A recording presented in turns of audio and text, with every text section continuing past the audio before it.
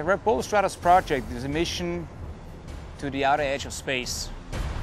We're going up to 120,000 feet in a pressurized capsule hanging underneath a helium balloon. And at altitude, the balloon will level off.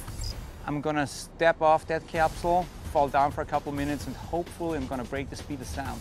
And at the same time, it's also a science project. So what we're gonna gain is a lot of valid information for the future, for future space projects.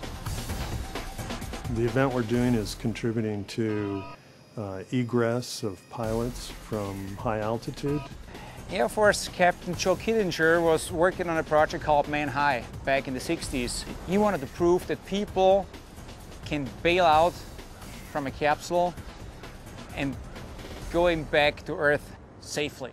So he proved that point, that people escaping scenarios from that altitude, that it is possible. People will survive. It's pushing the outer limits. It's looking at new development, new techniques, new pressure suits, new challenges. A lot of benefit will come to the scientific area because of Red Bull Stratos program. Joe Kittinger, when he did his jump, they recorded a lot of data, but there's a lot of data that wasn't recorded too. A lot of information in today's time that we have the ability to gather. I had confidence in myself, confidence in my equipment, confidence in what we were doing and how we were doing it. And without that, it would have been a rather dangerous situation. But I didn't go there thinking that we had left anything off, because I love life and I wasn't going to take any chances that were unnecessary. It's a lot of danger. There's a lot of scenarios for what can go wrong. If something goes wrong at altitude, Felix literally has a matter of seconds to get the door off and get out before he goes unconscious.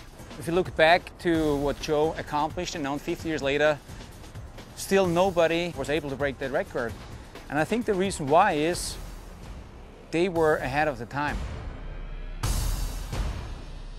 He's going from a higher altitude and a longer free fall and a faster speed. So he's going to be setting some new dimensions that have unexplored, that he'll open up new vistas as a result of his experience.